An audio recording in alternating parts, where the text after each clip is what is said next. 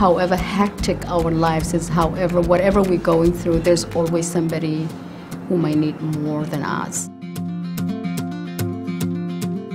I was a little kid.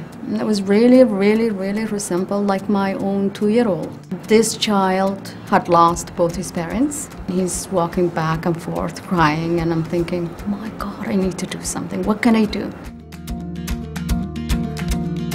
Feeling already vulnerable, the fact that I lost my sister and my cousin, I felt I had an obligation to do something for that kid. That's when it dawned on me, maybe I should get into some other fields.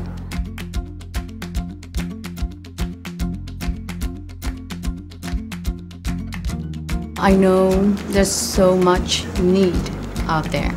It was a calling, and it's something that I really deeply believe in. I get a lot back from volunteering.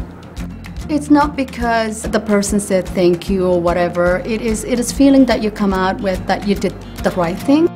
It's to say to myself, I did what I could. And that's why I volunteer. Volunteer to explore your future at Getinvolved.ca.